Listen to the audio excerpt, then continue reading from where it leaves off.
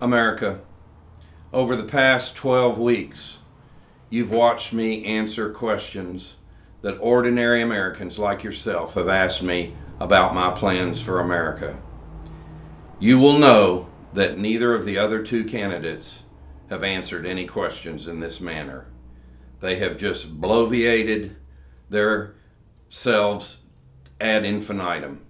They've spent hundreds, if not thousands of millions of dollars to try and garner your vote. I have been completely self-funded.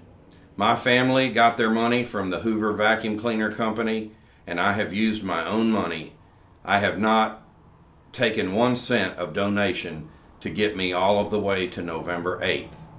Now, in fairness and in honesty, I have asked for $1 contributions so that I can buy some TV time, since the FCC is not ensuring that networks give me equal access.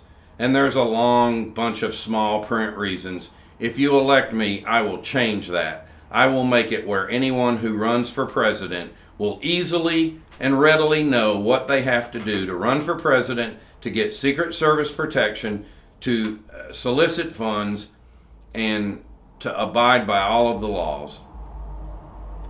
So neither one of them have. I am the only candidate that has proven they are bona fide, qualified, and certified to be President of the United States. I have published my birth certificate that shows I'm at least 35 years old, and Donald Trump would tell you he's 37 like he did on the Larry King show. Actually he said he was 36 in 1992. Well, if you do the math, you'll know that he was 42 years old. He was lying. He was trying to attract a younger woman, which he did, Marla Maples, which she severely regrets. That notwithstanding, I'm at least 35 years old.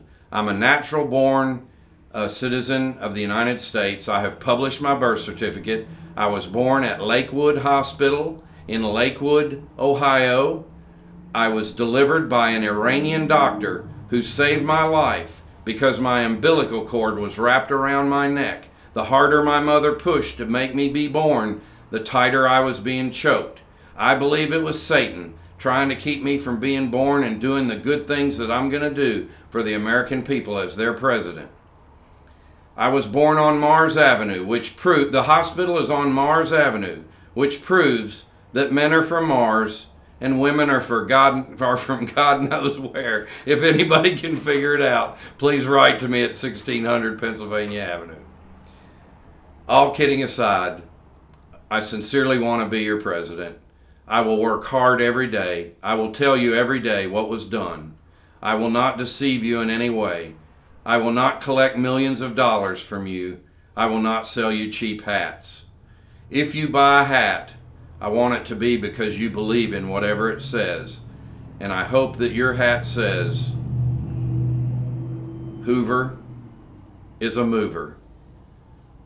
Vote for me on November 8th. You have to write me in. Just write in Hoover.